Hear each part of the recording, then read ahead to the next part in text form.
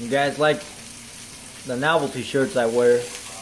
Pray, obey, love, repeat. Pray, obey, love, repeat. That's what they are. Anyhow,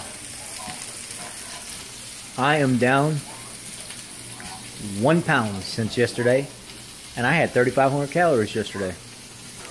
Way over my recommended amount. Calories in versus calories out does not work. I was at my fasted weight of 274. Today, after a full entire day of hydrating, I drank tons of water today. I mean tons, because it was 102 degrees. I was a pound down, probably more than that actually. I'll show you guys what I'm making.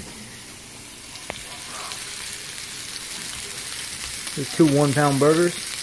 Actually, these are 1.25 pounds each, so they'll be about 3,700 calories today.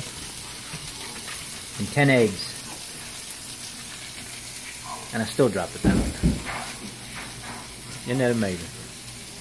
So, calories in versus calories out, not accurate. Can't wait to see what happens 6 more days from now. Alright, y'all. Take care and keto on.